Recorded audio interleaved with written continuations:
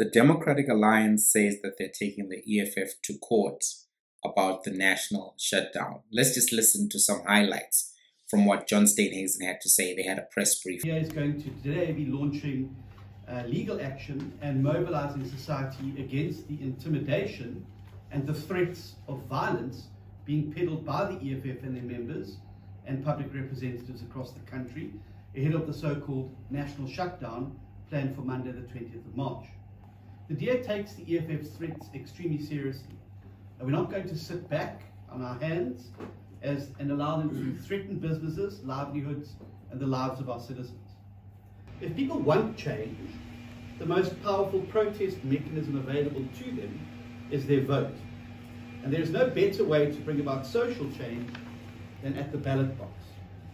There are three things I want to speak about today. Number one is the political implications of this for the Democratic Alliance. Number two, where I agree with them and where I disagree with them. And number three, actually explaining the right to protest and all of the regulations around this. So on the first thing, what are the political implications of this for the Democratic Alliance? I think that this is good politics for the DA. One, it's going to help them a lot with fundraising. They're going to be able to fundraise off this, and that's something that a political party always thinks about. Number two, it's going to position them as the anti-EFF party for a large part of the electorate, and that's also going to be good politics for them. And also, it's a way for them to piggyback off the attention that is coming from this particular event to actually profile their political party. So good politics for them. Where do I agree with them now? Moving to the second thing. I agree that violence and intimidation in protests are wrong. And I agree that all protests should be peaceful. I stand for that and I believe in that. Where do I disagree with them? The Democratic Alliance said in their press conference that 2024 is the solution, that people must deal with the ANC or air their grievances through the vote. That's what they said. But I disagree with that because I think that protest is a way of putting pressure on the government, of expressing yourself, of participating in politics. And also, the Democratic Alliance has participated in protests before. On the 7th of April 2017, there was a national shutdown that was called for by Save South Africa, other organizations, and the Democratic Alliance participated. John Steenhuisen was actually there. So, if you think about 2017, there was an election that was coming up in 2019.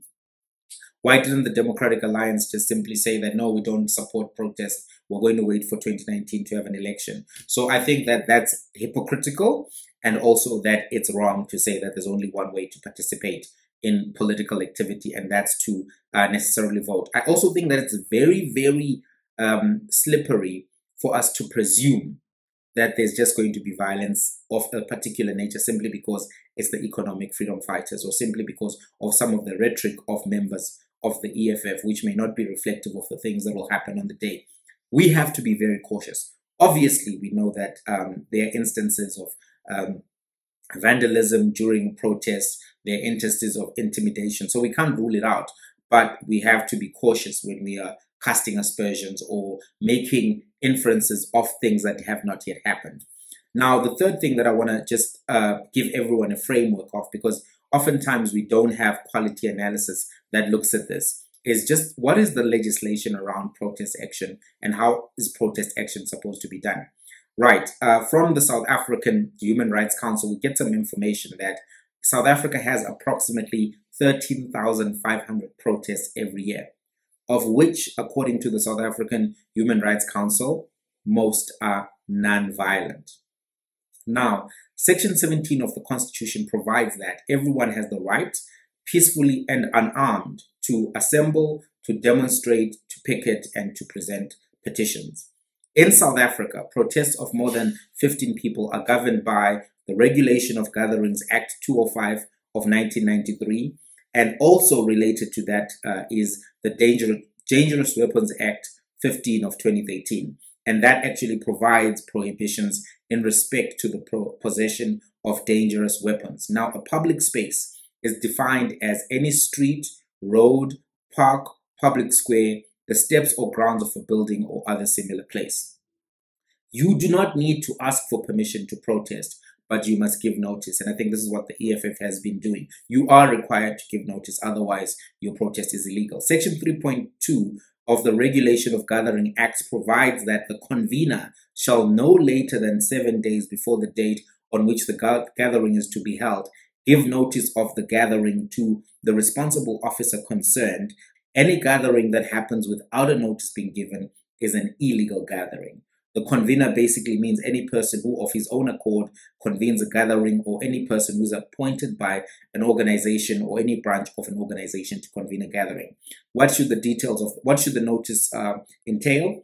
Details of the convener, name of the organization, purpose of the gathering, place of the gathering, number of people expected to be in attendance. There is a lot of legal space in South Africa for there to be a protest. And as we saw in 2017, you can have protests that are supported by business, civil society, the works. And it's important for us to know that there are various forms of protest, right? A national shutdown can be one of them. A stay away can be one of them. All of these things will have economic implications. That comes with the territory. When businesses gave people a day off in 2017 so that they could protest, on that day, businesses did not make money. There was disruption of the economy. What is not sanctioned is violent protest. What is not sanctioned is use of weapons and all of that kind of thing. So as they go to the court, the Democratic Alliance will really have to prove, because they're trying to interdict letters and notices that have been sent, and I'm not sure they will be able to do that. There's a lot of space given in the Constitution of South Africa for the right to protest. There's precedent, as we've seen from the 7 April protest in 2017, and that was supported by multiple parties, civil society, and the Democratic Alliance participated. This is good politics for the Democratic Alliance. I do not think, however, that they may be successful in all aspects of the litigation that they're trying to pursue. And I do think that the EFF does have this right to, along with the other parties that have said that they're going to be participating in this, to actually carry out this kind of a protest. I don't support violent protest, just so that everyone always understands, whether it's Fees Must Fall or nurses or political parties. I don't support that. And I want that to be clear. So don't get from this something that I'm not saying. But that's my analysis. What do you think? What are your views? Let's have a conversation.